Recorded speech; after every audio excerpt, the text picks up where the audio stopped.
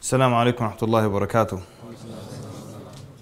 بسم الله الرحمن الرحيم. الحمد لله رب العالمين والصلاة والسلام على رسوله الأمين وعلى آله وصحبه أجمعين.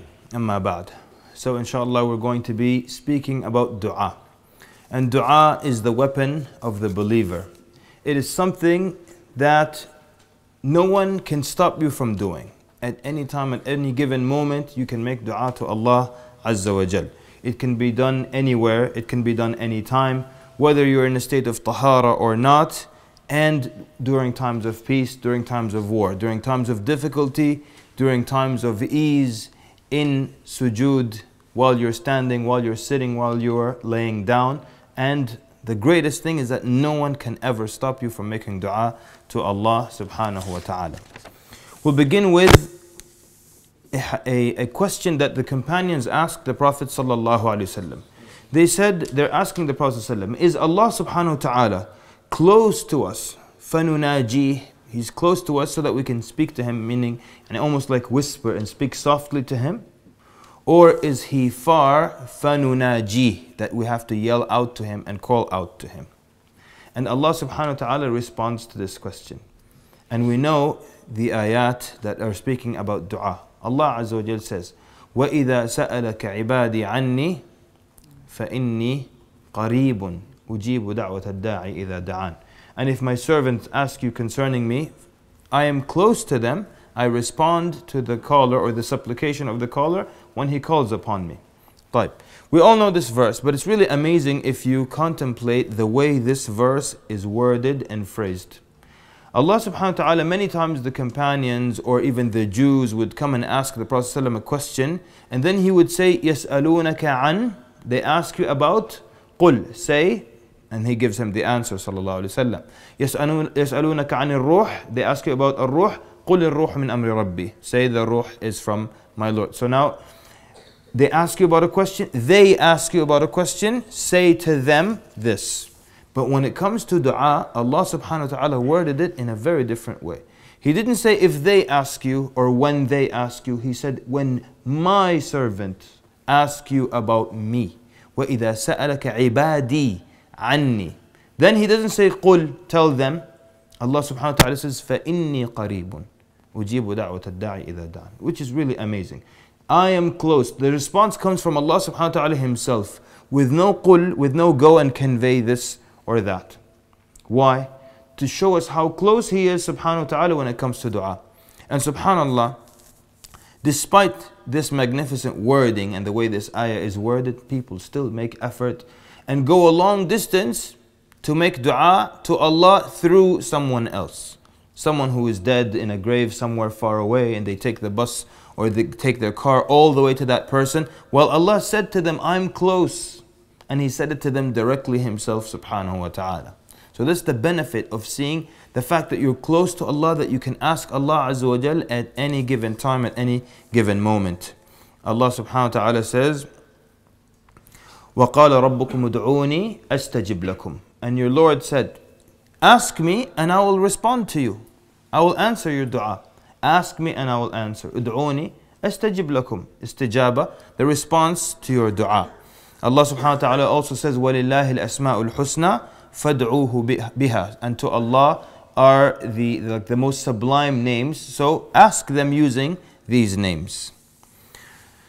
We see another great hadith. This hadith is a sahih hadith narrated in the book of At-Tirmidhi. Abu Hurairah radiallahu anhu, he says, قال صلى الله عليه وسلم من لم يسأل الله يغضب عليه.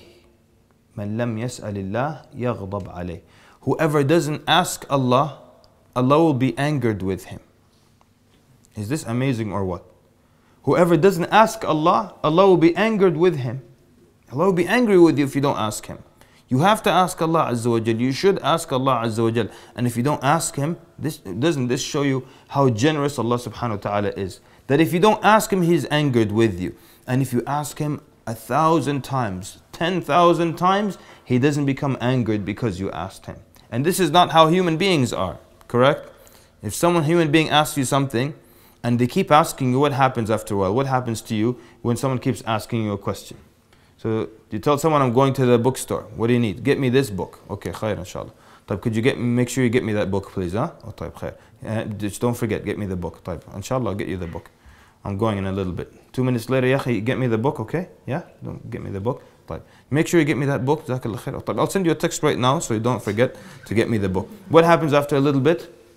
خلاص, ya akhi, I'm not going to the bookstore. Yalla, huh? Forget it.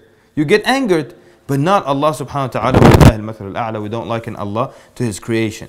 But Allah Azza wa Jal is so generous that if you don't ask Him, He gets upset. Some people, even if they're generous, if you don't ask them, alhamdulillah, I'll give it to someone else or whatever. But Allah Azza wa Jal, you don't ask Him and He gets angered with you. Another great hadith in Sahih al-Tirmidhi, يعني in the book of al-Tirmidhi and Sunan Abu Dawood as well. النبي صلى الله عليه وسلم said, الدعاء هو العبادة.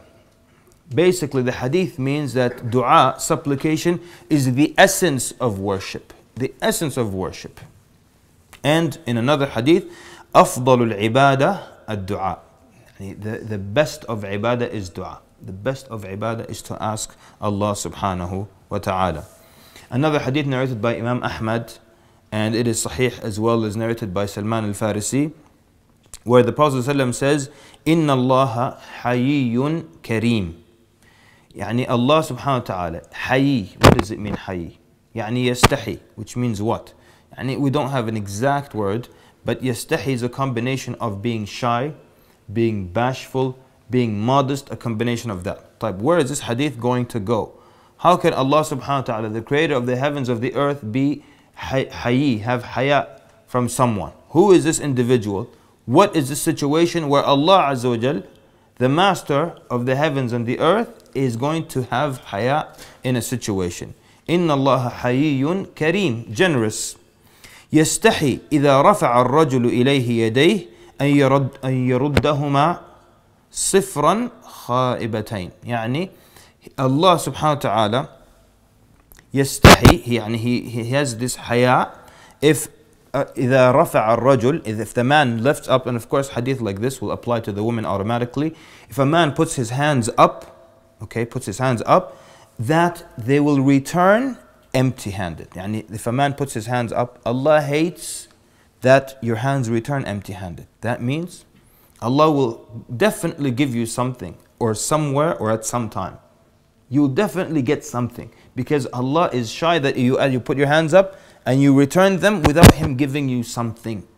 And if they told you there was a human like this, you go to him and there's no way you go back home empty-handed. Wallahi, there will be lines and lines and lines in front of his home.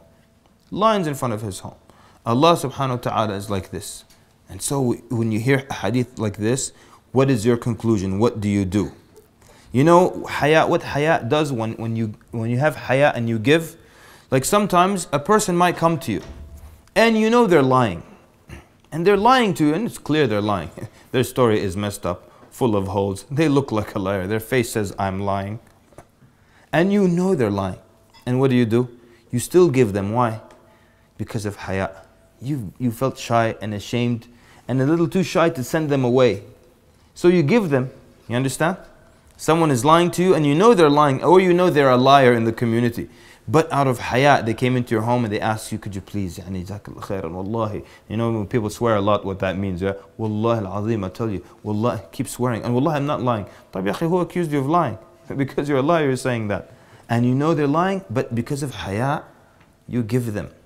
Because of your shame and shy now to let them turn out or go out of your home empty-handed. So you give them something. Yeah. يعني ولله المثل الأعلى, we don't liken Allah to His creation. But imagine Allah subhanahu wa ta'ala also hates. So this person here lied to you and you still gave them because of this haya. So far be it from someone to feel because of their sins also, Allah won't give me because I committed sins. No. Allah hates that your hands are turned down empty-handed. Your hands drop down with Allah not giving you anything. Even if you sin, He'll give you. Just like that person lied and the generous man on earth gave him. You sin and He will still respond to you and He'll still give you khair. So then why is it that the dua would be delayed then? Why doesn't Allah give people immediately?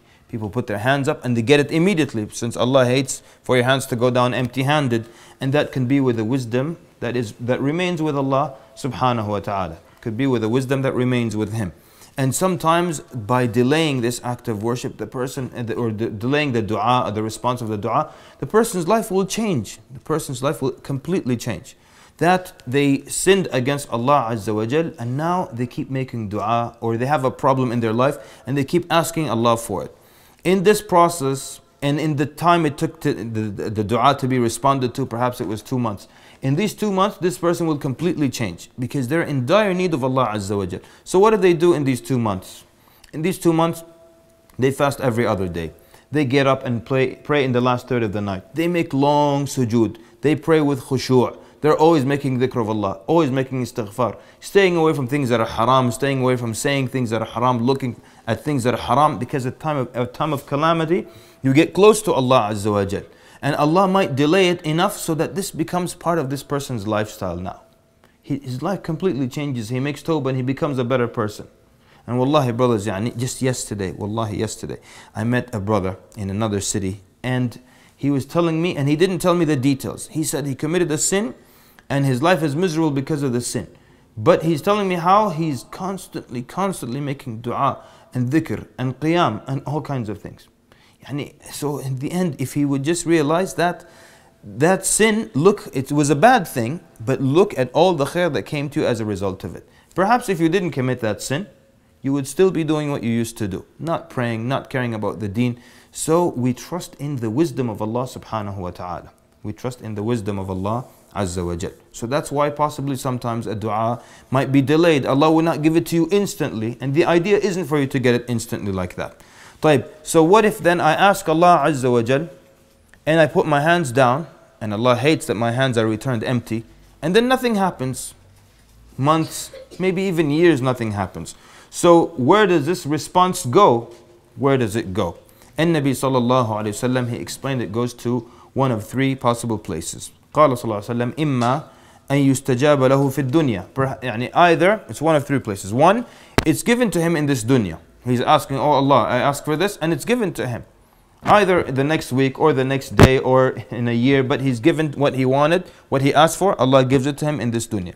And that's one way the dua is answered. Another way, أو أن يكف عنه شرا بدعائه, or that Allah will push away some kind of evil with this dua that they used to make, that they would make. So some kind of evil was coming towards this person, but because of the dua, it was pushed away. And it could be another type of harm, or it could be a worse harm. Because the Nabi sallallahu alaihi wasallam also said in the famous hadith, لا يرد القدر إلا الدعاء. The only thing that will turn away the qadr, the decree of Allah, is dua. So someone, for example, the decree was he will get, let's say, وَالْعِيَاذُ بِاللَّهِ, may Allah protect all of you, let's say cancer at age 35 or something. And this man, from age 27, he's, Ya Allah, give me good health. Ya Allah, keep diseases away from me. Ya Allah, give me good health. So then this dua, this illness that was coming to him at age 35, it meets with his dua. They clash. And it sends away the qadr, the decree. It sends away the bad decree. The problem is, brothers, is that we are not foresighted when it comes to these things. Allah Azza wa Jal knows the future. And in the end, He gives us what is good for us. Because a lot of times you make dua, and maybe you're asking for something that's not good for you, and you don't know the future. You think it's good for you, and I think every single one of us in this room has experienced that before. Where in the past you were asking for something, and maybe 5-6 years later you realize, Alhamdulillah, Allah didn't respond to my dua. Because if He would have responded to my dua, it would have taken me down a path in my life that I would never get out of. I think every single one of us has an experience like that, correct? Fine. So, Allah Azza wa Jal knows that when you're asking Him, ultimately what do you want for yourself? You want khair for yourself. So if there's no khair in this item, Allah will push it away from you. It's that simple. So, but we said the foresightedness, for people, if they could only realize what possible or potential other good happened. So a man, for example, his father is ill, and he keeps making dua for his father, keeps making dua for 6 years, 7 years. His father is still ill, and he's not cured. The problem is that we are impatient. So this person will complain, I've been asking Allah to cure my father for 7 years, and Allah hasn't cured him. They become impatient. But if they were foresighted, Perhaps your father was going to die 6 years ago. But because of your dua, Allah extended his life. طبعا in the end, what it means, what do we mean extended his life? Meaning ultimately Allah in Lawh al-Mahfuz had decreed that because of your dua, and it's known that because of your dua, his life will be extended another 6 years. This person, Allah has been so generous to him. He left his father remain alive for 6 years. These 6 years where his father remained alive were expiation for his sin. He got to see his family. They got to enjoy their time with him and meet him and laugh with him. He got to see his grandchildren. But the person is impatient. Allah did him such a great blessing and a favor, and yet he's impatient. I have been asking Allah for 7 years, and look, my father's still ill. If he only knew. 6 years ago he was going to die, but your dua kept him for another 6 years. If only we can be foresighted like that. Or someone will keep making dua to Allah, Ya Allah, help me relieve me of my debts. Ya Allah, relieve me of my debts. And for years his debts are right there. 5 years his debts are right there. So the person says, what is this? I asked Allah Azza wa Jal. This is the impatient person. And this is the person with no foresight, and this is the person with little trust in Allah Azza wa Jal. I asked Allah for 5 years and my debt still remained as is. But subhanallah, perhaps your debt would have increased and Allah kept it as is. Some people, their debts increase over the years. Your debt didn't increase because of your dua. Or some people, they have debts with people and your debtor is impatient. And they always come and knock on your door. And every time you see them, you want to change the street and you want to escape from their eyesight, from their sight. And Allah made your debtors patient because of your dua. So instead of hounding you and knocking on your door constantly, they don't bother you. They might meet you and say, take your time. So you're thinking my debts are still there. But Allah answered your dua by keeping the debtor patient with you. Or by not having them increase these debts. If only we could be foresighted. So, or it could be anything else. It could be that someone is asking Allah, he's really in need of £1,000 and he keeps asking Allah for £1,000 and he doesn't get the 1,000, but Allah averts or pushes away another harm that would have cost him more than that, or could have cost him 8 or 7 times more than that. Or another issue, so perhaps he's still in need of the 1,000, but another illness was pushed away from him. Another terminal illness was pushed away from him. And this person, instead of being thankful and trusting that in the end this dua went somewhere, is angered and not satisfied. Wal-'iyadhu billah. So then that means the dua, you make a dua and the answer can be given to you and you might get what you wanted right here in the dunya. Or perhaps you don't get exactly what you wanted, but some similar harm or a greater harm is pushed away because of your dua. Or the third thing, it's given to you on Yawm al-Qiyamah, on the day of resurrection. So on the day of resurrection, and everyone knows their deeds, their pile of good deeds is in front of them and their small bad deeds inshallah are in front of them. And suddenly they get a mountain of good deeds added to their good deeds. Like, where did I get this mountain from? Where is this from? And it is told, these are all the du'as that you made in the dunya that were not responded to. Every dua, al-ad'iyah that you made in the dunya that were not responded to, now you're getting them pure gold now. You're getting them in good deeds added to your scale on the day of judgment. And you know the value of one hasana on the day of resurrection. So, what will happen? What will be the reaction of people when they get all the dua that was unanswered in the dunya? What will they wish for? They will wish, I wish none of my dua was ever responded to in the dunya. See, in that world, in the next life, they have better understanding. In this life, we want to be comfortable in this dunya, we want our dua to be responded to, and so on and so forth. But in the next life, they'll see the value of this dua that is not responded to at coming as good deeds. And they will wish that every single dua they made in the dunya would not have been answered, just so they can get them in the akhirah. So that means then, it's a win-win situation. You never lose when you make dua to Allah Azza wa Jal. You never lose, it's a win-win situation. The companions radiallahu anhum were magnificent people. And when they understood this concept, they just said something simple. They said a simple phrase that shows they truly understood it. They said, إِذَنْ فَلْنُكْثِرْ. إِذَنْ فَلْنُكْثِرْ. If that's the case, If it's as you described, Ya Rasulullah, where it goes to one of these three places, and every one of them is a benefit, either I get what I want, that's great, or I get some worse harm or a similar harm pushed away, and that's wonderful, or I get it all on the Day of Judgment, and I'll be so happy and even more pleased with it on the Day of Judgment, then we should make a lot of dua. إِذَن فَلْنُكْثِرْ. And the Prophet ﷺ, when they said that, he said, Allahu Akbar. That's it. He was pleased that they got it so well. And this is the same concept that we understand. So are we going to nukthir? Are we going to now excel and excess in making dua to Allah Azza wa Jal or not? Now, when Allah subhanahu wa ta'ala, the istijaba, when Allah responds to your dua, there's a difference between the qubul and tanfidh. When Allah accepts your dua is one thing, and the tanfidh, the dua actually happening, or the response actually coming, is a different thing. Musa and Harun, alayhim as-salam, they made dua to Allah, both of them together, they're making dua, and Harun saying Ameen, and Allah subhanahu wa ta'ala says that I accept your dua. And when did it happen? 20 years after that date. The Prophet ﷺ made dua against some of the leaders of the Quraysh, and when the dua was accepted, the qubul came. But when is it going to be implemented? Years later on, after the Battle of Badr. This dua was made in Mecca, and these people were killed in the Battle of Badr. It came years later. So Allah might accept your dua, but not do it or implement it immediately. And that is with the knowledge of Allah Azza wa Jal, and due to the wisdom of Allah subhanahu wa ta'ala. We don't dictate when something happens. That is up to Allah subhanahu wa ta'ala. And Nabi sallallahu alayhi wa sallam is showing us ways to make dua so that it will be responded to by Allah Azza wa Jal. قال صلى الله عليه وسلم ادعوا الله وأنتم موقنون بالإجابة. ادعوا الله وأنتم موقنون بالإجابة.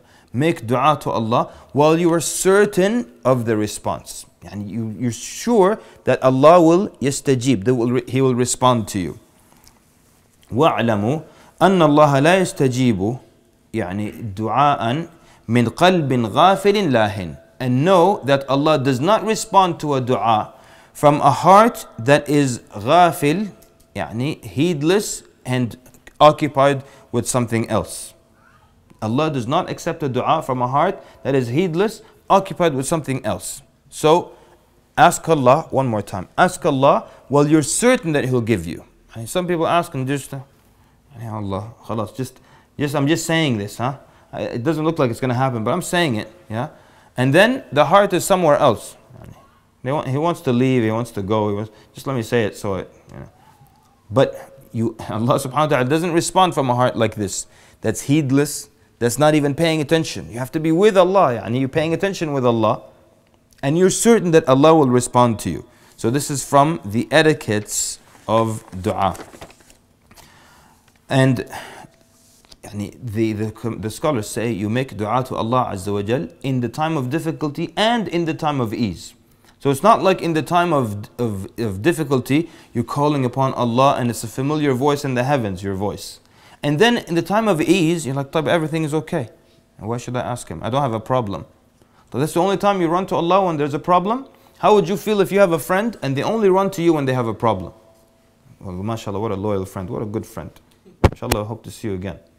Now you make dua, I hope to see you again. May you have another calamity.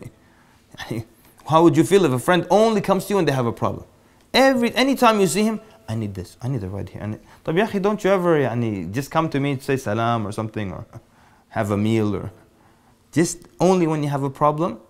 So with Allah Azza wa Jal, you ask subhanahu wa ta'ala, you ask Him even if everything is okay. And imagine someone, Allah blessed him and bestowed so many blessings on him that he says, well, everything is okay, why should I make dua to Allah right now? Alhamdulillah, the kids are fine, the money is good, the house is good, my health is, everyone's health is alright. Why should I make dua? What an ungrateful person, right? Immediately you feel this person is ungrateful to Allah Azza wa Jal. Why don't you make dua for Allah to keep the ni'mah upon you? Why don't you make dua to Allah to keep your children healthy, to guide them in the future, to keep them muhtadeen, to keep the health upon you, to preserve your wealth and so on, to put barakah in your wealth? Does there have to be a problem before you run to Allah Azza wa Jal?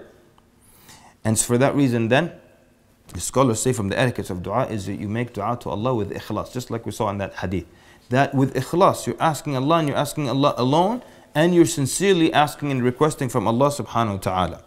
From the etiquettes of dua is that you begin with alhamd and praise of Allah subhanahu wa ta'ala, and the salah on the Prophet sallallahu alaihi wasallam. So you can even say, طبعا there's no fixed way, but you can say Alhamdulillahi Rabbil Alameen Ar-Rahman Ar-Rahim Allahumma salli wa sallim wa barak ala Muhammad wa ala ali, and you can keep making any salah upon the Prophet sallallahu alaihi wasallam. And you're asking Allah, like we said, and you are certain, you have ikhlas, and you're certain that Allah Azza wa Jal will respond to you. And you persevere. Many people, they make dua once, twice, three times. Where is it? It's not here. طيب خلاص. It's not working. Persevere. The scholars say, when you want something from Allah, ask the same way a child asks from a parent. And you, living here, you've seen when at the store a child wants a piece of candy and the parent says no. The worst akhlaq now, and the crying and rolling on the floor and pleading and begging, and everything comes out of the child at that moment. The scholars liken it to that. Beg Allah like that. Cry to Allah subhanahu wa ta'ala. Ask Him again and again and again, and cry and beg and ask Allah Azza wa Jal. Some people just one time, two times, three times. Where is it? It didn't come. Yalla khalas, it's not working. Maybe our sins, maybe something blocked it. La, I think your impatience blocked it. And because of impatience, yeah, brothers and sisters, because of impatience, so many people, they, instead of persevering and constantly asking Allah, they go look for shortcuts. They try to find some other way to do it. And that's why we have, in many Muslim countries, all these formulas for, and these magical du'as for something to happen quickly. One of the ones I always quote is, and this is all nonsense, we make sure no one forgets now and thinks that we're saying this. For example, they say recite al-Fatiha 1,000 times in one night, and whatever you want will happen. And the good news is people who try that, they fall asleep before they finish reciting al-Fatiha 1,000 times. Maybe someone can calculate that. How long does it take to recite al-Fatiha once? Multiply that by 1,000. Is it even possible to do that in one night or not? If there was a formula like that, would anyone have a problem? And that's why these books, these little formula books, so popular amongst the believers. If you say this, you will always have bread. Allah, this for formula for bread, formula for ma'arif, money never running out, formula for people respecting you, formula for people never insulting you. And the Prophet ﷺ was insulted. Don't you think he would have used this formula, sallallahu alaihi wasallam? People are insulting Allah Azza wa Jal. And who are you? You're going to say something 64 times and khalas, no one's going to touch you. Go push someone in the street, he turns around to you. I can't insult you. What is it? I always tell you, we had this booklet, it has the names of Allah, and each one, if you say this many times, some miraculous thing would happen. And remember, looking through that book, I look through this one, if you say it, you will always have bread. I look through the next one, no one will insult you. Next one, they tell you, you will never become poor. Next one, your wife will obey you. Next one, no, wait a minute, let me. Maybe I'll try this one only. So people have become impatient. In Muslim countries, people run quickly to the sorcerer. And it's impermissible, it's severely haram. They run to the sorcerer. They need a quick fix. We're used to instant gratification, everything happening quickly. La. Not with Allah Azza wa Jal. You keep asking Him subhanahu wa ta'ala and keep begging Him and crying to Him. And you ask Allah Azza wa Jal in any language you want. In any language you speak. Any language you speak, ask Allah in it. Don't allow someone to restrict the relationship between you and Allah. I'm sitting in the doctor's office, can I make dua to Allah in my language? Yes or no? Hesitation, or are you being British? I know British people are very reserved, so which one is it? Are you hesitating or are you being British? Being British, excellent. So you can make dua to Allah in any language. I'm at the doctor's office and I'm waiting. Ya Allah, I start to speak to Allah Azza wa Jal in Urdu, in Tagalog, in Hindi, in Mandarin, in any language. I make dua to Allah Azza wa Jal. Why? The scholars say because one, you're eloquent in your language. Maybe even if I know some Arabic, maybe I'm not able to, in classical Arabic, to translate and say everything. Maybe someone has an exam in molecular physics. How do you translate molecular physics into classical Arabic? It's impossible. You know why? Because there's no such thing as molecular physics. I made it up. That's one reason. What are you going to have to go through a tarjama book every time? And, okay, this is what I'm going to say. Write out the dua. So when you're in your sujood, you have a cheat sheet. You put the sheet there, make sujood on it, and read Allahumma. What did I write there? Allahumma. In your language, you ask Allah Azza wa Jal, right? And the scholars say, so one, you're more eloquent. Two, your heart is there. True or false? Your heart is there. You know what you're saying. And you have your own specific, this is your custom dua. You know, you want just a regular generic dua or your custom dua. Now I have my custom problems. I want a custom dua for it. I want some guy to give me a piece of paper. This is dua, go say it. Okay, some of the stuff in this dua doesn't apply to me. Give me children and stuff. I'm not even married yet. I don't need this right now. Maybe in the future, yeah. But don't give me custom, give me these generic duas. I have custom problems. I need to customize my own dua. Don't let someone come between you and Allah Azza wa Jal. So in any language you can call upon your Lord subhanahu wa ta'ala. Ask Allah Azza wa Jal from the etiquettes 3 times. Ask Allah 3 times. You know, Allahumma arzuqna al-jannah, Allahumma arzuqna al-jannah, Allahumma arzuqna al-jannah. Anything. Whatever you want to ask Allah, ask 3 times from the etiquette. And facing the qibla also is from the etiquette of making dua. Facing the qibla is a sunnah and it's not wajib. It's a sunnah and it's not wajib. I can make dua to Allah in any position. But especially if I want to make a long dua and I'm preparing for it, then here it would be preferable to make wudu, for example. I want to sit down and make long dua. It doesn't have to be that long. Making wudu is preferable. Facing the qibla is preferable. But I can be in any position. I don't have to pull out. I see this only in the UK. The guys pull out their phones and start going like this. Then it tells them the qibla. So I'm on the bus, I'm going like that. And I have to turn that way. Then the bus turns like, now which way is it again? Khalas, just make dua at this point, right? So where do we know this from? The companions described in Nabi Sallallahu Alaihi Wasallam, they said, ثُمَّ اسْتَقْبَلَ الْقِبْلَ فَدَعَى ثُمَّ اسْتَقْبَلَ الْقِبْلَ فَدَعَى. Then he turned towards the qibla and he made dua. From the etiquette of dua is not raising the voice, yelling out loud and screaming out loud. And Allah subhanahu wa ta'ala told the companions, you're not calling one that is mute or far or absent. You don't have to yell like that for Allah subhanahu wa ta'ala to hear you. From the etiquette of dua is that you might begin by admitting your sin. You're not arrogant in front of Allah, and Allah knows what you conceal and what you reveal, and He knows the sins that you committed. So you can admit the sin that you made and ask Allah subhanahu wa ta'ala to forgive it. Acknowledge all the blessings that you have from Allah. And this is part of your etiquette of beginning this discussion or this speaking to Allah. So you acknowledge your sins. I'm not trying to cover them up or make excuses for them. And sometimes people constantly will make excuses for their sins. Oh, this is okay, the heart is pure, and this is alright, and this is difference of opinion, and this is 3 opinions on it. La. Admit it now with Allah Azza wa Jal, and acknowledge all the blessings that you have from Him subhanahu wa ta'ala, and then you raise the hands from the etiquettes of dua. And the advantages we said, because Allah subhanahu wa ta'ala hates to return them sifratain, empty. So from the etiquette is to put your hands up. Because the scholars say, as an example, I might ask, or someone might ask you, and he'll put his hand out like this and say, please give me. And you might let them return their hand empty-handed. Some people might do that. Allah Kareem, another time. And they'll put their hand back empty-handed. But Allah doesn't like to do that. Allah hates to do that, or it's shy to do that. Dislikes to do that. So put your hands up so that when they're returned, Allah gives you in one of the 3 situations that we mentioned, either in the dunya or giving you a similar good or pushing away a similar harm, or giving it to you in the akhirah. So from the etiquettes of making dua is to raise your hands. Do you have to raise your hands all the time? La. We're saying from the etiquettes. We didn't say from the wajibat or the shurut or the arkan. Just from the etiquette. So you can be at the doctor's office and you can just make dua. Maybe your hands are in your pocket and you're making dua as you're sitting in the chair there. And you don't have to do this in front of everybody. It's okay,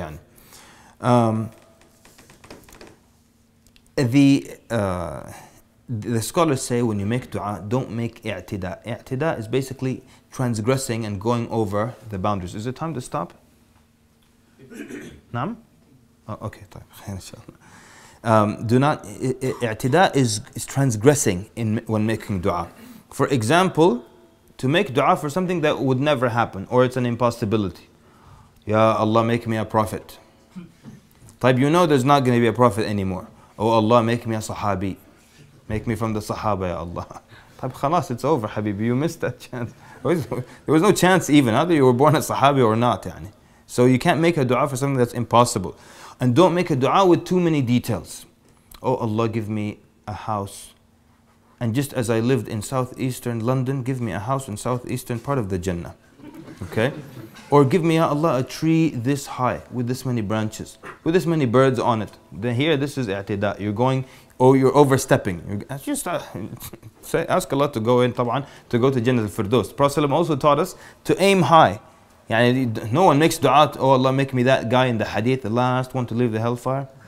And first he waits outside, and then he goes inside. Because that guy gets 10 times from the kings of the dunya. Oh, that's good. La habibi, Nabi ﷺ taught you, if you make dua for al-Firdaus al-A'la, the highest level of al-Jannah. Don't aim low. So, too many details. And sometimes the sisters would ask a question like this: can I make dua to Allah to marry me on the day of judgment, in Jannah, to marry me to a specific Sahabi? I know, it's a question that's come before. Yani. No, you can't. Oh, Ya Allah, make me one of the wives of Bilal ibn Rabah fil Jannah. You can't do that. Maybe they'll give you Ali Sham'usha or whatever his name is. Just some guy from Northeast London. Let's pick up Northeast London. Okay? Khalas. So don't too many details. And you don't make dua for something that already happened. Something already. Ya Allah. Yani, I don't know. You can use your imagination. Yani. Something that already happened. Yeah? Ya Allah. Yani, well, I don't know. I was going to say, Ya Allah, give me a wife, and you're already married, but that's a valid dua, right? so you can use your imagination and think of an example. Oh Allah, yani, create me in this dunya. طب ما خلاص, you're already in the dunya. So it's already happened. You don't make dua like this. You don't go. You also don't say insha'Allah in the dua. And in shi't. You're not asking Allah like that. Yeah, we said yani al-jazm, yani, and you're certain. And you're almost insistent in the dua. You're persistent and insistent when you're asking Allah. So you're not saying, oh Allah, take me to Jannah insha'Allah. Take me to Jannah if you will, if you decide. Then what are you saying? If you don't decide, throw me over there. Wal-'iyadhu billah. What are you saying then? So you say, Ya Allah, you don't say insha'Allah or in shi't. It's like, if it happens, it happens. If it doesn't, we're okay. La.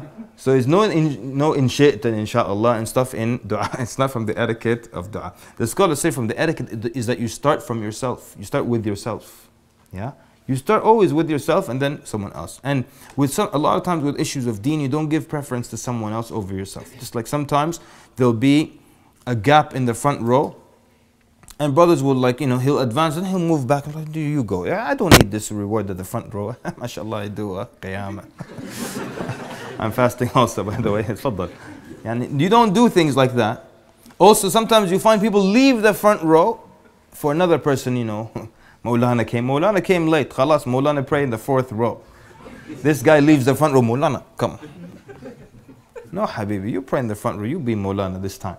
Pray in the front row. Yeah? So you start with yourself. The scholars say, look at the dua in the Quran. Rabbi ghfirli wa liwaliday. How fantastic is that? Rabbi ghfirli wa liwaliday. Oh my Lord, forgive me and forgive my parents. You love your parents, and even here the dua says, forgive me and then my parents. So you make dua for yourself, and then you make dua for your friends, for family, for whatever it is. طيب. You don't lose hope when making dua. You don't lose hope when asking Allah. And sometimes you see people who lose hope. You tell someone comes and he's sick. Make dua, inshallah, Allah will heal you. Oh la, it's khalas, it went stage 4. What do you mean? The doctor can't heal stage 4, but Allah can heal stage 4. Make dua. La, he's been sick 20 years. Dua, what dua? What do you mean what dua? Make dua, ya akhi, don't lose hope. The guy tells you, it's too late now. Too late for whom? We're talking about Allah Azza wa Jal. What too late now? Some people are like that. Or the man that can't have children for 20 years, make dua to Allah. La, we've been to all doctors. It's been 20 years. This is a long issue. Khalas. Khalas what? Make dua to Allah Azza wa Jal. Who's to stop Allah if you will have a child? The scholars say, look at Zakaria alayhi salam. Zakaria, his wife, he said, وَمْرَأَتِي عَاقِرْ. عَاقِرْ يعني إيش? Sterile. His wife was sterile. Forget the fact that she was old. Yani the scholars say, if she was 20 years old, she still couldn't get pregnant because she's sterile. Now she's sterile and old. Isn't that amazing or what? Are you amazed? Amazed and British? As long as I know you're amazed, even internally if you're amazed, that's fine with me. Okay, because I'm used to audiences that jump up in America. So you guys, any Egyptians in here? You gotta love Egyptians. Agda nas. Love Egyptians, man. Because they jump, man. They jump. Maybe the Sheikh has been too Britishized now. Britishized. But yani, you listen to an Egyptian lecture, man, you hear people react. Allahu Akbar. Anyways, but I respect how you guys are composed and respectable, dignified. That's very good, fine with me. But I think it's a jump-worthy point that his wife was sterile and old. If she was just sterile, it would still be impossible. But he's still making dua to Allah for a child. Did he lose hope?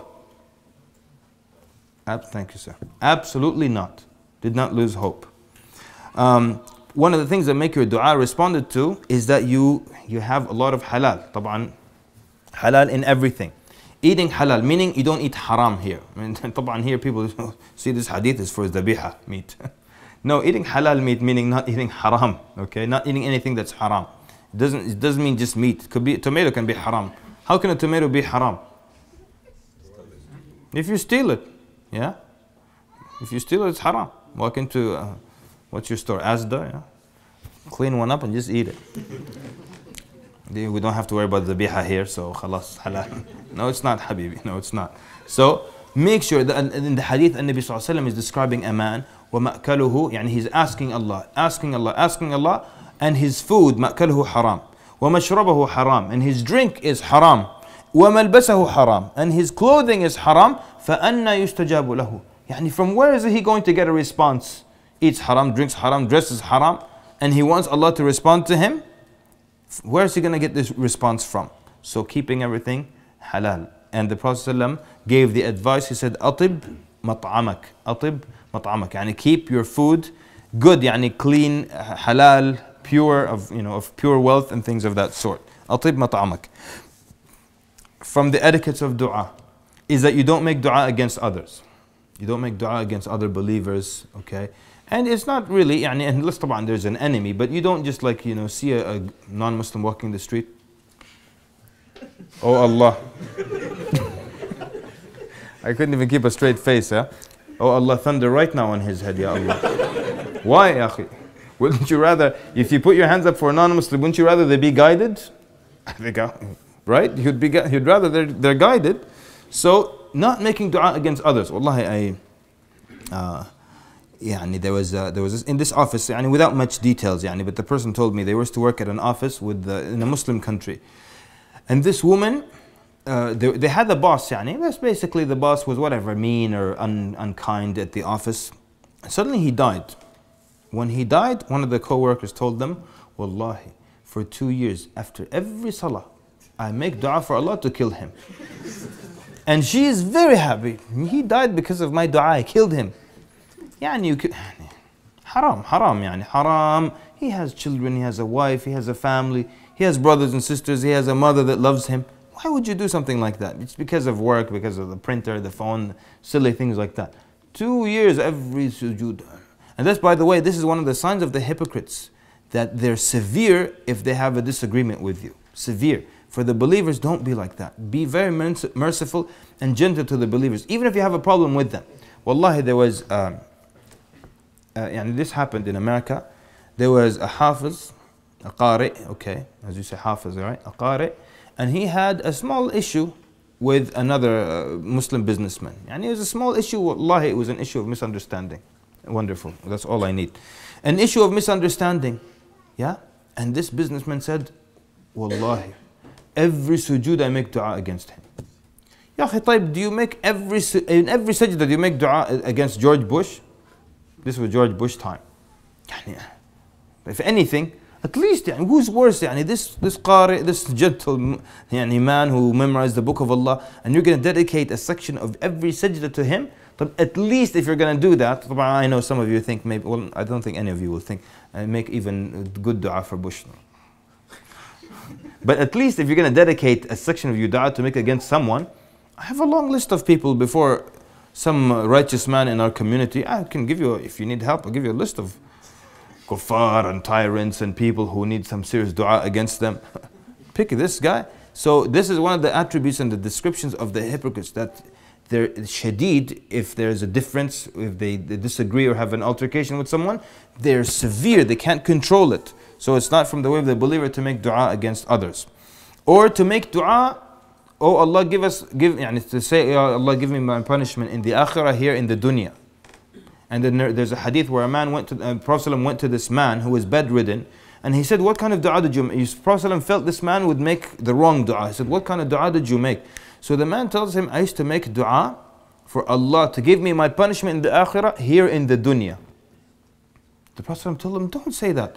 It would have been better for you to say, Allahumma atina fid dunya hasanatan wa fil akhirati hasana. Yani if you're going to make dua to Allah, and if He's going to answer you anyways, oh Allah, give us the best in this dunya and the best in the akhirah. Doesn't that make more sense? Oh Allah, give me my punishment there, here. How about Allah, don't give me punishment there? Yani at least even that's better, isn't it? Just as an and you don't make dua for something that's haram. Ya Allah, please help me murder this person. Ya Allah. Oh, Ya Allah, help me get drunk tonight. Yani these things are haram.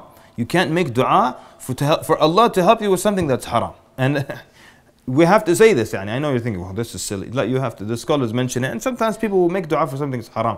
They want to go meet someone for something haram. Ya Allah, facilitate. So, but as a point of interest, wiping over the face, it's a weak hadith. When you make dua and then you wipe the face, it's a weak hadith that you wipe the face. So you don't wipe the face. We don't worship Allah based on weak hadith. But sometimes you say this hadith and people are so used to wiping the face, they don't know what to do. One time we said this in a masjid and we said it. So after the salah, Allah, I noticed some people, they finished, then they were about to wipe, then they went like this. So what are you wiping? There's nothing there really that you're putting here or anything. But khalas, it's over, it's over. There's nothing to. You walk around like this to the bathroom, wash your hands. The times where the dua is accepted, and we have like 3 minutes, the time when your dua is accepted, the last third of the night. The last third of the night is the most magnificent time, and Allah is asking who wants to be forgiven, who is seeking forgiveness so I may forgive him, and who is asking for something so I may give him. And in this time we are in deep, deep, deep sleep. People who have a problem, they get up in the last third of the night, and it's like a treasure chest. You put your hands in and you take what you want. Allah Azza wa Jal will give you. Just wake up and ask Him. How do we calculate the last third of the night? Let's make the math easy. Maghrib is at 6 o'clock. This is hypothetically. Taban, you guys, for you, Isha is at 2 in the morning, yeah? And Fajr is at 1:15 before it. Your times are, mashallah, very strange here. Al-Muhim, let's say in this simple example, Maghrib is at 6 o'clock. And Fajr is at 6 o'clock. So how many hours is this night we have? 12 hours. If I break it into thirds, then it will be increments of 4 hours. So the last third of the night will be at? 2 o'clock. Fantastic in this example. And then you calculate it. Look at what time Maghrib is, Maghrib and Fajr. See how long that night is. Break it into 3. And that last third is when Allah descends and asks those magnificent questions. And you ask Allah, if you get up at that time, if you have a problem, and you'll get your solution. Making dua at times of rain, it's a higher chance of your dua being accepted. Making dua when traveling, making dua on the day of Al-Jumu'ah, Friday. Making dua when you're in your sujood. The Prophet ﷺ said you're closer to Allah when you're in your sujood. So make dua you're in your sujood. Making dua while fasting.